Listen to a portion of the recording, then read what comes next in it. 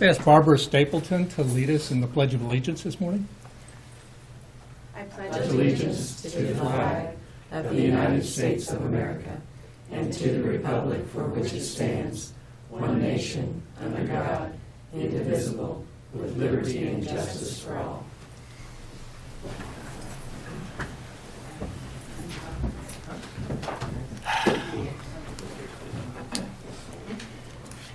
Welcome to the February 2nd, 2017 meeting of the Shawnee County Board of Commissioners. My name is Bob Archer. I currently serve as chair of the commission and represent District 3 alongside Commissioner Shelley Bueller, who represents District 1, and Commissioner Kevin Cook, who represents District 2. Good morning, everybody. First item on the agenda, please. Item 1, proclamations, presentations. Number 1, presentation regarding the ACT Work Ready Communities Initiative. Barbara Stapleton, go to PICA. Thank you. This is a little bit of information about the ACT Work Ready Communities and the process that they have. There's an excellent video that really explains it, I think, in short, and then can allow you to ask any additional questions that I can further field. So I will go ahead and play that. This gives you a map just to show you kind of where there are ACT Work Ready communities within the state or within the country. Your workforce skills gaps won't close themselves. You need a trusted process for workforce and economic development. A system that tells business and industry that your students, job seekers, and employees are ready to succeed in the workplace. There is an answer. Counties and states across the country are turning to the ACT Work Ready Communities Initiative to enhance their economic development efforts. Powered by the ACT Work Readiness System, the initiative helps ensure that everyone from students just entering the workforce to long-time employees understand the skills employers require and how to prepare themselves for success. But where do you begin? ACT uses its assessment and certification expertise to help people in the community build an ecosystem that links education and workforce development, aligns the economic development needs of all those involved, and matches individuals to jobs based on skill levels. And the data validates this approach as a sustainable framework. In a survey of county leaders across the country engaged in ACT Work Ready communities, 73% report improved workforce development partnerships and strategies, and 78% would recommend participation to another county. So where do you start?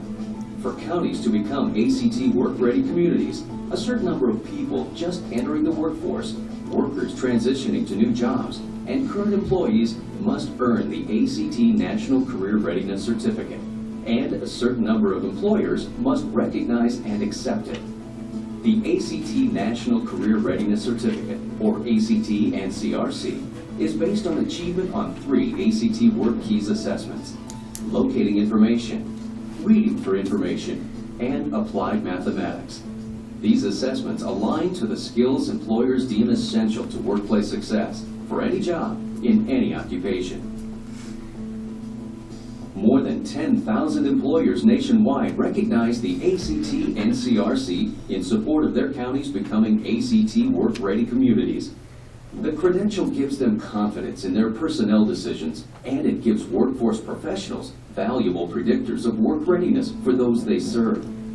When counties meet the work ready requirements, they show they have the partnerships to support a robust workforce development program. This helps economic developers attract and maintain business and industry. In fact, since 2012, Site Selection Magazine has used ACT-NCRC data to determine its annual ranking of the top 10 most competitive states for economic development success.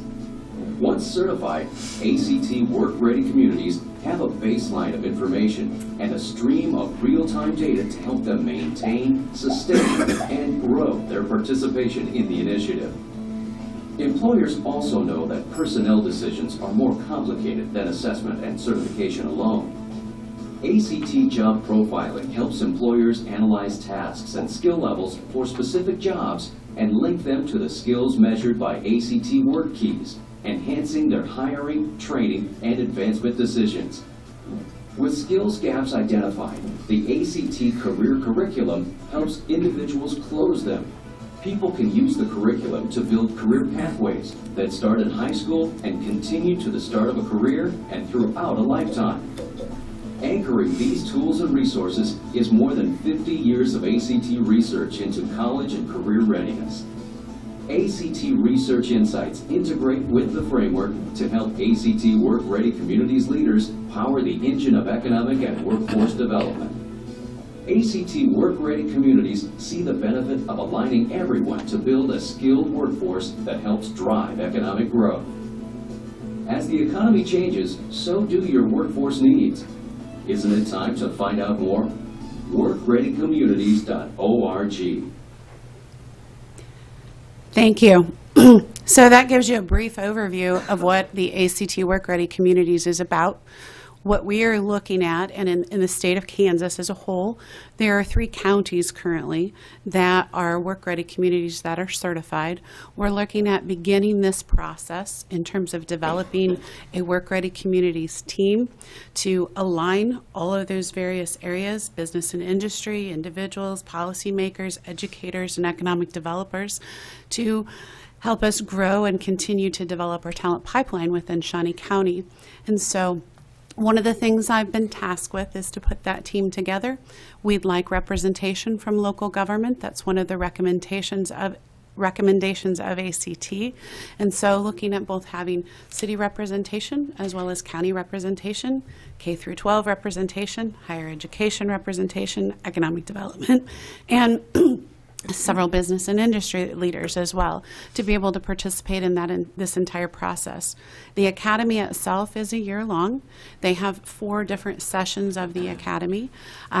There is support to be able to, there's only 2 people from any team that would go in any given time. So we'd have a meeting prior for that team to align together to discuss kind of where we're at, what we're looking for from the academy that we'd attend.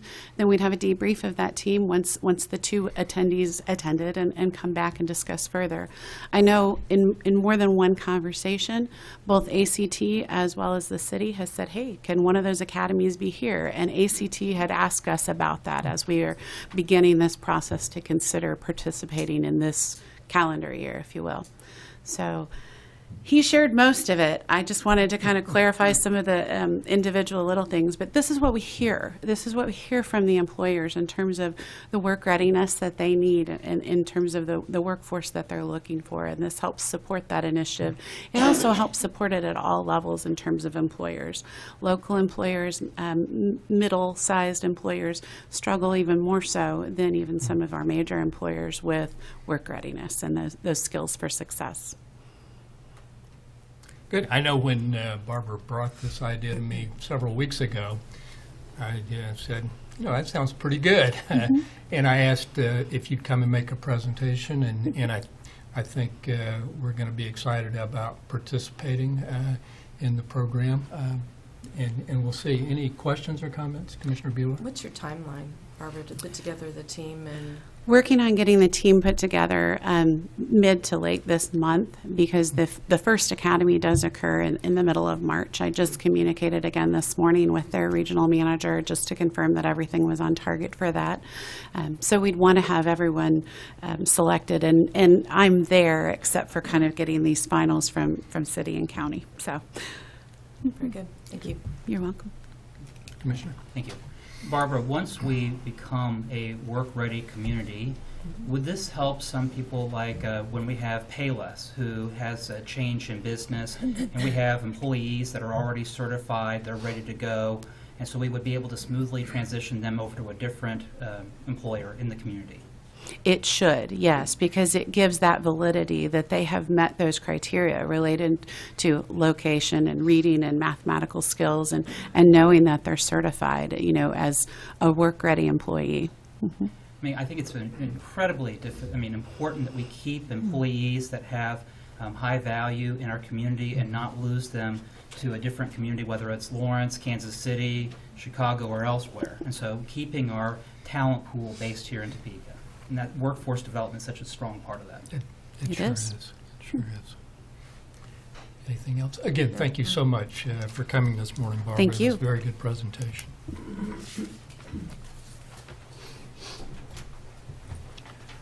Next item, please. Item 2, recognition of the Shawnee County Health Department by the Immunize Kansas Coalition for the improvement of the human that's it, vaccination rate. Good morning, Commissioners. Allison Alejos, Health Department. I'm happy to be here today to tell you a little bit about an award that the Health Department received. Linda Oakes is going to give a brief presentation about the work that went into this award. But on Friday, I was able to go to the Immunize Kansas Coalition and have lunch there, where they recognized us for the work that was done to increase the HPV rates. I'll say HPV instead of human papillomavirus. So we were very fortunate to have been selected as someone to receive this award, and we did receive a $5,000 reward for the work we've done. And so the work really belongs to the Clinical Services Division, which Linda is in charge of. So I'm going to let her tell the story of what they did. Thank you, Allison.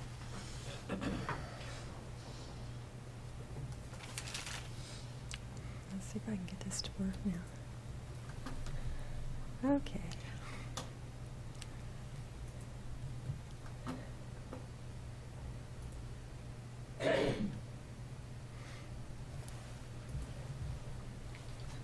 Okay, good morning, Commissioners. Linda Oakes from the Health Department. I almost said agency, too. Old habits die hard. We were privileged to receive an award from the Immunize Kansas Coalition, which is a group of professionals in the state of Kansas tasked with improving immunization rates in our state. And this was an adolescent immunization recognition award, and we used the HPV vaccination rate as our project. So just a really quick review, what is HPV? It is the human papillomavirus, and that virus causes certain diseases and cancers. Anal cancer and genital warts in both men and women, and several other cancers, and virtually all cases of cervical cancer in women. So for Shawnee County, we looked at the first dose. It's a 2 or 3 dose series of vaccination depending on the adolescent's age. And we looked at the first dose, trying to get them started. In Kansas right now, the rate for the first dose is 50% for girls and 36% for boys, so pretty low. So we looked at our baseline rate of our clients only, so there's about 1,600 adolescents in our practice, and our baseline rate was 74% for the first dose, which isn't really too bad, but we thought we could do better. And so I know you can't read this, it's hard to read, but I did want to show we used quality improvement tools to do this project. This is our first Plan, Do, Study, Act, or PDSA. And this one, we took the vaccine to 6th graders in 2 large school districts here in Shawnee County, 501 and 345. We offered 6th graders the Tdap, which is the tetanus shot, which is required for 7th grade, plus we offered the meningitis and the HPV. We were hoping this would be a convenience to parents. It's like, you can get these shots now, you won't have to come in this summer. And so we sent out information to parents. We had a pretty low turnout, and I think there's a lot of reasons for that. There's a lot of paperwork, it takes a lot of staff to go out and do it. And so we were able to vaccinate about 11% of the 345 students and 2.5% of 501. 11% is about what nationwide school clinics look at. That's not too bad. The other was pretty low. And so we felt at that point that even though we were getting some students, that we needed to shift our focus. And I'm not going to give up on school clinics just for right now. We left it. So we shifted and did another Plan, Do, Study, Act, and this one was to have it was 2 components. Training staff on how to offer the vaccine. In the past, you know, we've come in and said, well, this is required, Tdap, this one is optional. We stopped saying that. Your child is due for these 3 shots. And so we did a lot of training on how to talk to parents about the shot, and also about talking about cancer. This is a vaccine to prevent cancer, and most people would want that for their child. So that training, plus we offered some extended clinic hours in September. We always offer extended clinic hours right before school starts. That's our busy time. Parents are busy, and we know that. So we offered extended clinic times at the end of September when parents, especially in USD 501, get the letter that your child is not going to be able to return to school until they have their vaccinations.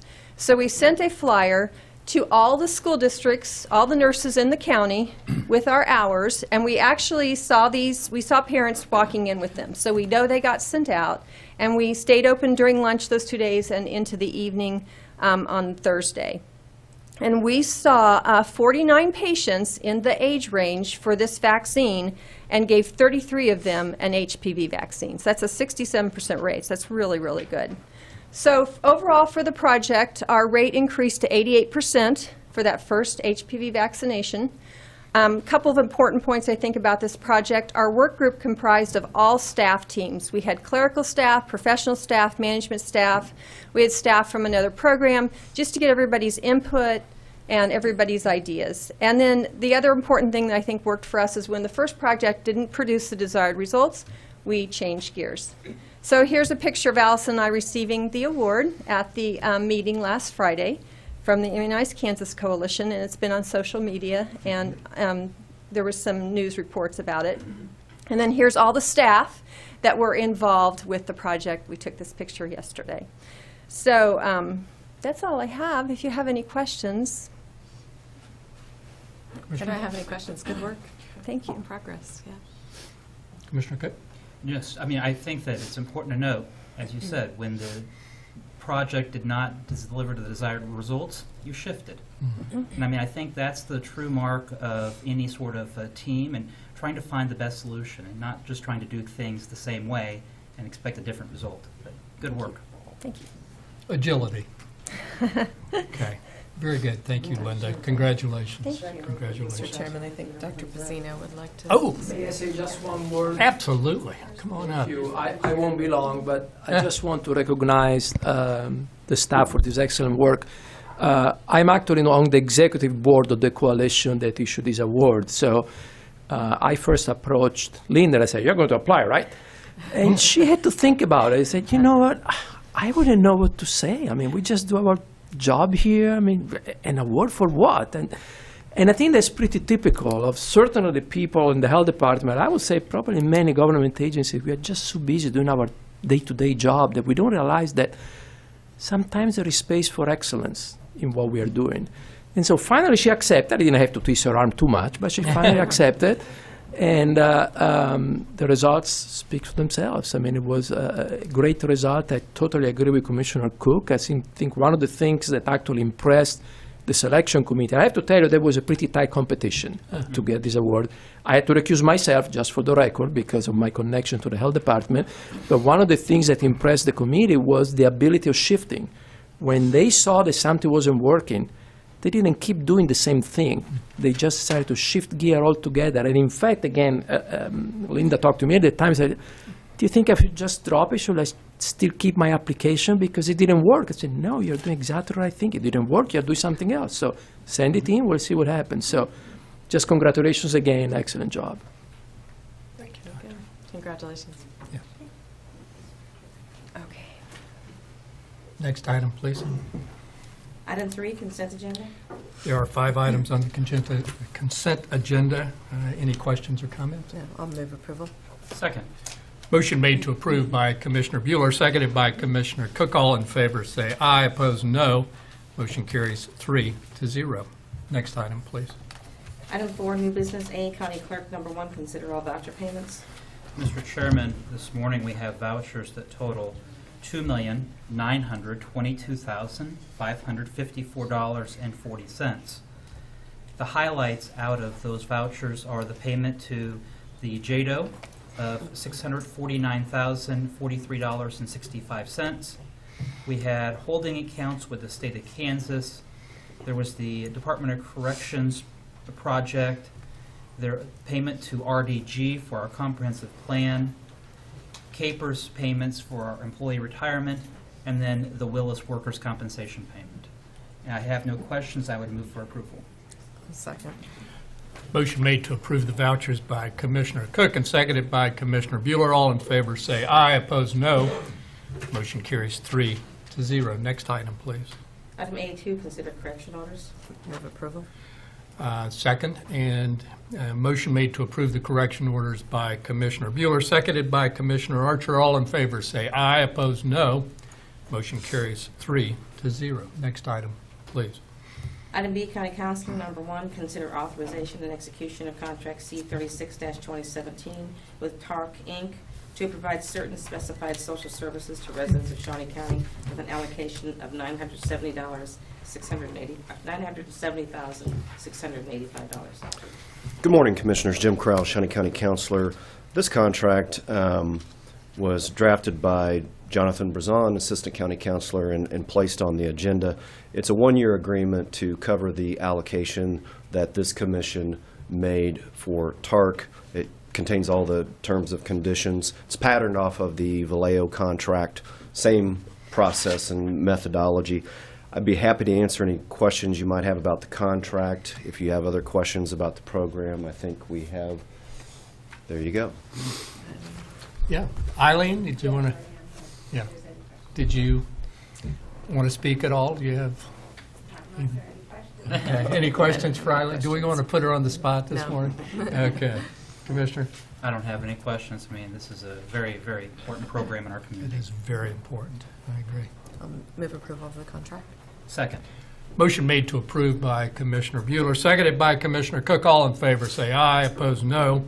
Motion carries 3-0. Thank you. Thank you, Jim, and thank you for being here, Eileen. Good to see you. Next item. Item C, Community Corrections, number 1, consider authorization and execution of contract C-37-2017 with Office Pride Commercial Cleaning Services for janitorial services at 712 South Kansas Avenue, 3rd floor, at a cost of $450 per month, with funding from the Kansas Department of Corrections yearly grant. Okay, that was, good morning, I'm Rebecca Cartmel. The explanation there is pretty self-explanatory. We've just been unhappy with our current cleaning for quite some time, and so we have decided to switch to this company. They were recommended by the other floors in our office building, so. Okay. Any questions? Just Go note, this ahead. is not state tax dollars, I mean, not county dollars. No. These are- Yeah, this is funded by the state. Grant Okay. dollars. Move approval of the contract. Second. Thank you. Motion made to approve the contract by Commissioner Bueller and seconded by Commissioner Cook. All in favor say aye. Opposed say no. Motion carries 3-0. Thank you very much. Next item. please. Item D, appraiser. Number 1, consider approval of the request for out-of-state travel for the GIS coordinator to attend an ESRI user conference at a cost of $1,500 from the appraiser's 2017 budget. Morning, Commissioner. Steve Bauman, County Appraiser. This is a request to send our GIS coordinator to San Diego to attend the ESRI user conference. It's a great opportunity for him to be able to network and connect with a bunch of other GIS professionals in a highly technical field that's quickly advancing. This provides a lot of necessary training that will help keep us up to date on our GIS needs. Be happy to answer any questions. Registration for his attendance has been waived, so that part's free. Cost, we're estimating with airfare and such to be around $1,500, which is really pretty cheap in total for the training that we're going to receive. We had the fee waived. We did. It's free to attend the user conference. Excellent. It is excellent. What a deal. Yeah, this is a very technical, but a very important function in Shawnee County. So I'll make a motion to approve the request. I'll second. Second, I might add if you may. Yes, Commissioner. If anybody has not checked out the appraiser's website, the section, the interactive maps, I use this in a lot of different public meetings, and if you go to the taxing entities map, and it shows you all the different taxing entities in Shawnee County, and it's layer upon layer, and that department's done an excellent job, but it's used all the time. So I hope the public gets to be a little more friendly with it, because there's a lot of information on that Absolutely. page. I use that public site quite often just because it's designed so well and it moves so quickly, and it's good stuff. Yeah, very good. So Yeah. And there are 50 taxing Yes. Yeah. entities There's a in lot. Shawnee County, which I learned last night, and we'll talk more about it. But motion made by Commissioner Archer to approve, seconded by Commissioner Cook. All in favor say aye, opposed no. Motion carries 3-0. Thank you, Steve. Next item. Item E, Public Works, number 1, consider authorization and execution of contract C-38-2012 with Clearspan Fabric Structures International, Inc. to design, fabricate, and furnish a salt storage fabric tension structure for the District 4 shop located at 135 Northeast 46th Street at a cost of $35,626.95 with funding from the 2017 Public Works budget.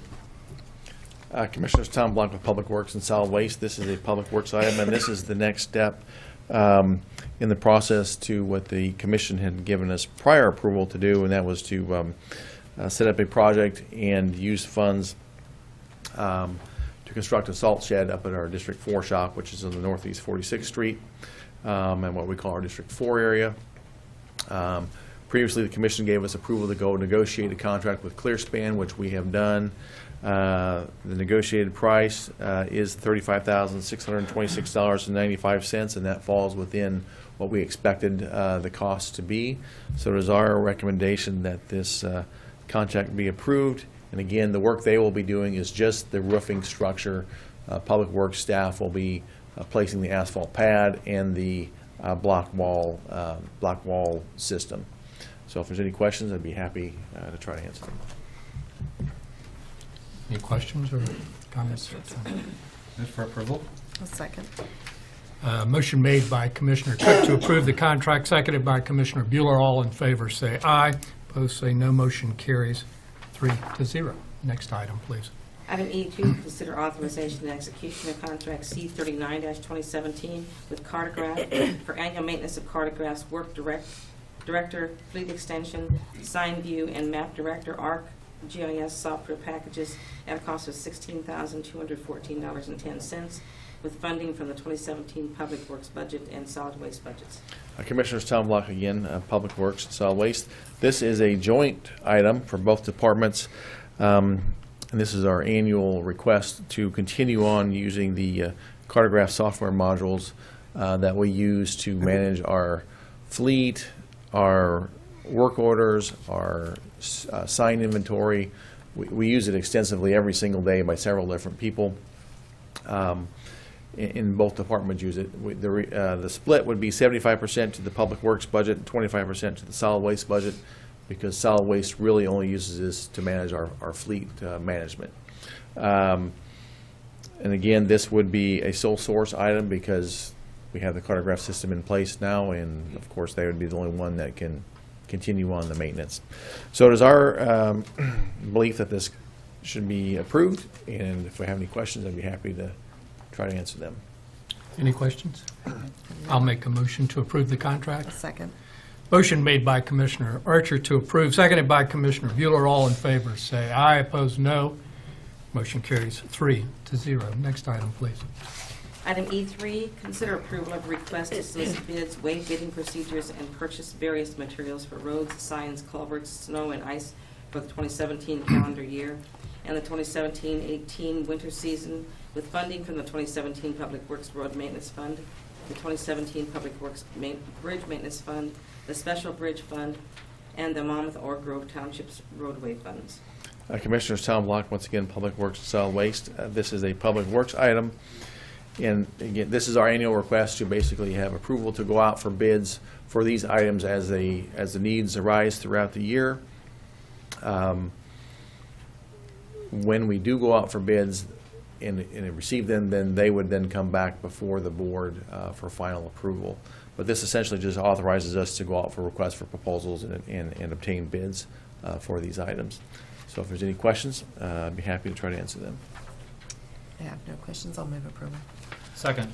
I do have a quick question, Tom. I was looking at the memorandum, and it talks about estimated cost for de-icing salt, $200,000, sand, $100,000, and calcium chloride. Don't we have a lot of inventory in these items? Do we really expect to spend that much money? I mean, we've just had honestly, such mild winters the past couple of years. Does that deteriorate? No, I honestly don't expect probably spend Okay. quite that much. Okay. But I put a little bit higher number than what we might expect, so I don't have to come back. Okay. Essentially, but this gives us cushion if we have a really wicked winter season. So Okay. so no, I don't expect that much, but there is All right. cushion in there. But those items, they don't deteriorate. No, they They're do still not. usable? Yes, yes. All right. Motion made to approve by Commissioner Bueller, seconded by Commissioner Cook. All in favor, say aye. Opposed, no. Motion carries 3-0. Thank you, Thank Tom. you. Next item, please.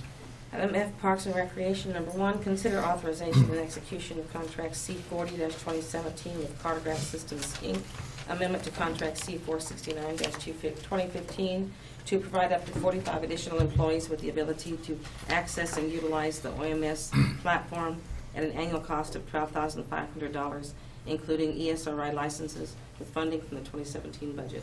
Good morning, Commissioners. John Knight, Parks and Recreation. This is our request to extend the number of people who can have access the licenses to implement our cartograph system. Josh Lehman's been working really close with Lee Allen and Steve Bauman with the appraiser's office and GIS offices, and I know that he's also reached out to the Public Works office as well too and talked to some of those people. Be happy to answer any other questions. This will improve our efficiencies. Instead of writing on a piece of paper, bringing it back to our office and putting it in, well, over time we'll begin to implement, allowing staff to implement the work order right there in the field. Be happy to answer any other questions you may have. Questions for Mr. Knight? Okay. I move for approval. I'll second. Motion made to approve the contract by Commissioner Cook, seconded by Commissioner Bueller. All in favor say aye. Opposed say no. Motion carries 3-0. Next item, please.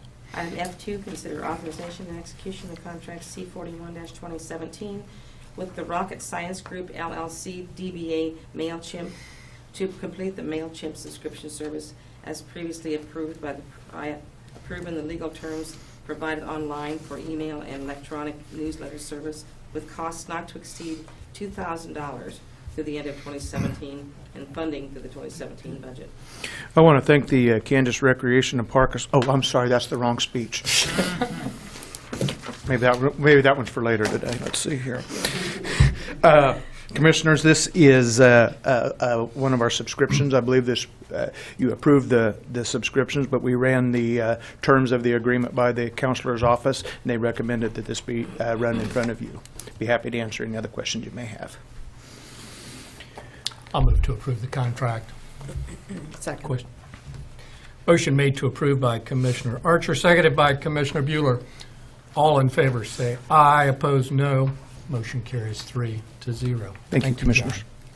Next item, please, ma'am. Item G, Health Department. Number 1, consider approval of request for out-of-state travel of 1 staff member to attend the tuberculosis nurse case management training at a cost of $1,750 with funding from the Kansas Department of Health and Environment, Bureau of Disease Control and Prevention.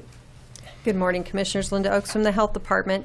This training is the training for a TB nurse, and so we would like to send our team leader for this intensive training so that she can better manage and supervise our nurses as we do work with folks with tuberculosis, active disease, as well as disease infection. It is completely funded by the Kansas Department of Health and Environment, and I'd be happy to answer any questions. Questions, comments? Move approval. I'll second. Motion made to approve the request by Commissioner Cook, seconded by Commissioner Bueller. All in favor say aye. Opposed, no. Motion carries 3-0. Thank you, Linda. Next item, please. Item 5, Investigative Communications.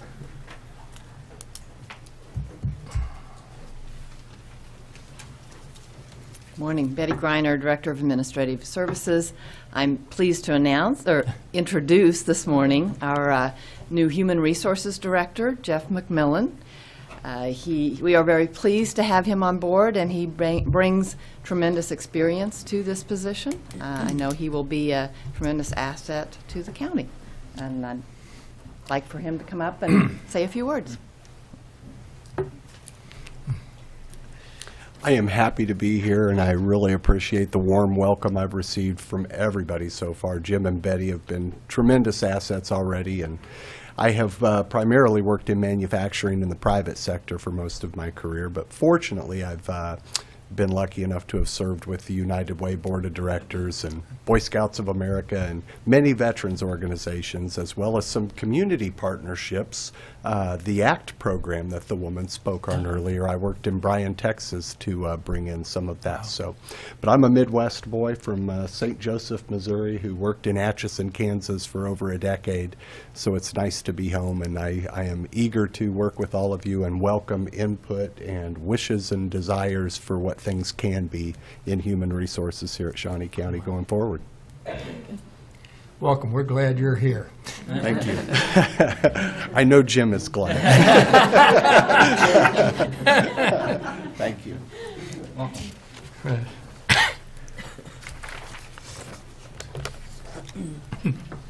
Commissioners, Tom Blanc, Public Works and Solid Waste. Again, just one more reminder, this Saturday is our Saturday collection at the Household Hazardous Waste Facility, where we open from 9 to noon, located at 131 Northeast 46th Street, again, which is a quarter mile east of the roundabout at 46th and Topeka Boulevard on the south side. And again, it's free collection to all Shawnee County residents of old paints, oils, herbicides, batteries, light bulbs, things of that nature. So it's one more reminder. Thank you. Thank you, Tom. Commissioner John Knight, Parks and Recreation. I just wanted to brief the commissioners. This past Tuesday night, we had a public engagement session at the Cypress Ridge Golf Course. You'll get a more detailed report as we begin to put some of this together, but I did want to report back to you. We had a full room, and this was a rare public engagement meeting that I've gone to before, in that everybody in the room was supportive of moving ahead with this project, and everybody, and they understood that they were going to have to pay for it, and there really wasn't a lot of complaints on that. So we'll see. But we also have out there on our website a survey for those who participate in that weren't able to attend that session. So the public comment period will continue on for a little while longer. But we'll be glad to report back to you. And just to remind you guys, the Cypress Ridge Golf Course is in the revolving fund. It doesn't use any tax dollars. It only uses the user fees. So and I think the public understood that as well too. So thank you. Thank you for the report, John. Yeah.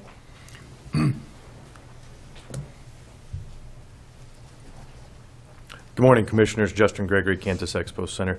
I would like to provide you a short recap of our month of February. It's one of our busiest months of the year. This weekend we welcome the Boat and Outdoor Show. Doors open Friday at 1 o'clock to 8 p.m. that evening, Saturday 10 to 7 p.m., and then Sunday 11 to 4 p.m. As soon as the boat show moves out, the Kansas Garden Show moves in.